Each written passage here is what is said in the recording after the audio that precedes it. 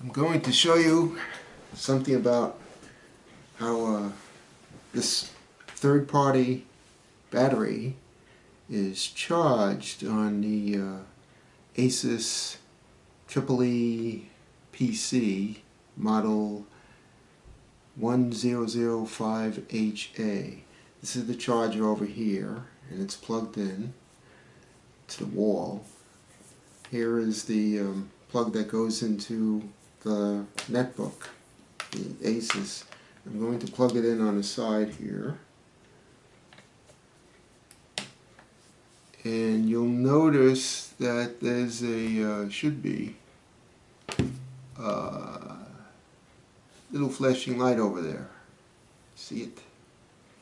Now that light, it means that the battery is really drained, and it happens to be so drained that the computer won't even turn on now. But in order for it to actually charge, because you can leave this in all you want and won't charge right now, you have to do this. I'm going to turn it over.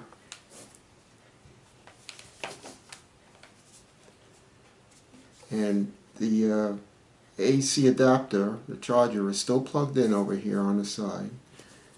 And you remove the battery and then put it back in. All chargers still plugged in.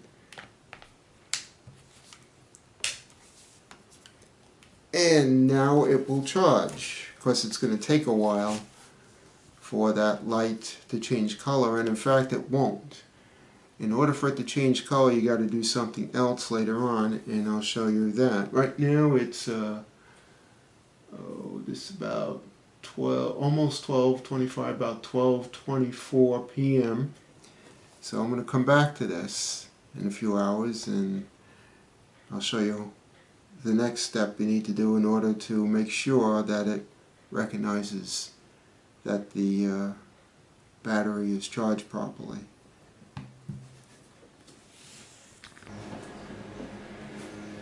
Okay, it's about 3:10 p.m. That means it's I don't know what, about 2.5 hours later, a little bit more, and you see the light is still blinking, that amber color. Now, the way for the charging circuitry to recognize if the battery has been charged, you have to remove the charging plug, the AC adapter, from the computer briefly, like this, and then put it back in, and let's see what happens.